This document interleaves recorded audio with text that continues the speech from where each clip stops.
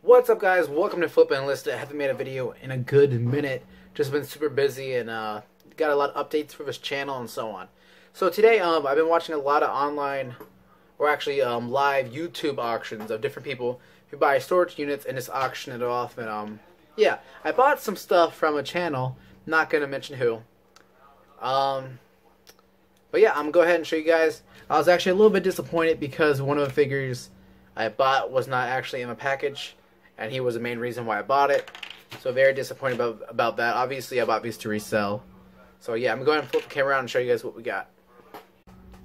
Alright guys, sadly this is where I take my pictures. I need a new board, but right now I'm happy and just, it's alright.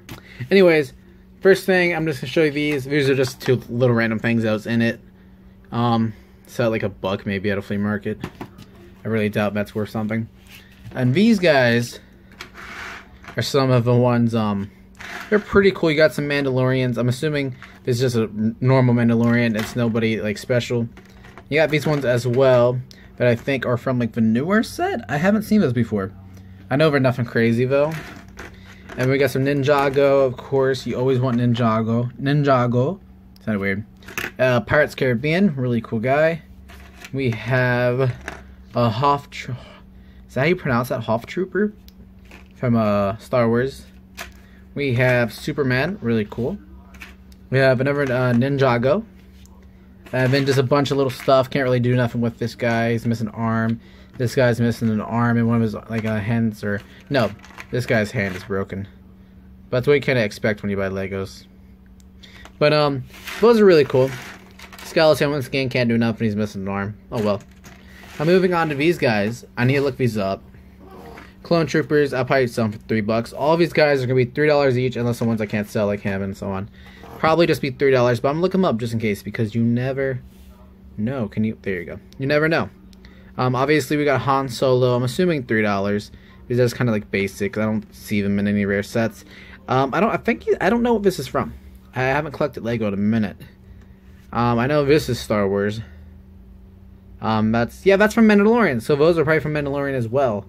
That's cool, actually. Very cool. I wonder if he's a Mandalorian then. But his armor just looks, I don't think so. That has to be like, that's a normal Mandalorian guy. We got Obi-Wan Kenobi, I'm assuming. I gotta look him up. Pretty sure I'm just gonna sell him $3, maybe $4. Have no idea what this guy is. Not at all. But once again, probably $3. But I am looking up because you never know. Never seen this guy before, so I'm definitely have to do some research. Now, like I said, I bought all these. I didn't say it, but I bought these for $23. And some at $3 a piece. You got 3, 6, 9, 12, 15, 18, 21, 24, 27, 30, 33, 36, 39, 42, 45, 48. It also came with these. Don't know nothing about those. They look like micro machines, but I'm not that old. So $48. And then if you count this guy, it'd be $51 off of $23. I'll take that any day of the week. But something very cool. If you guys are Star Wars fans, you know this guy. And if you guys know this guy, you always want to pick him up.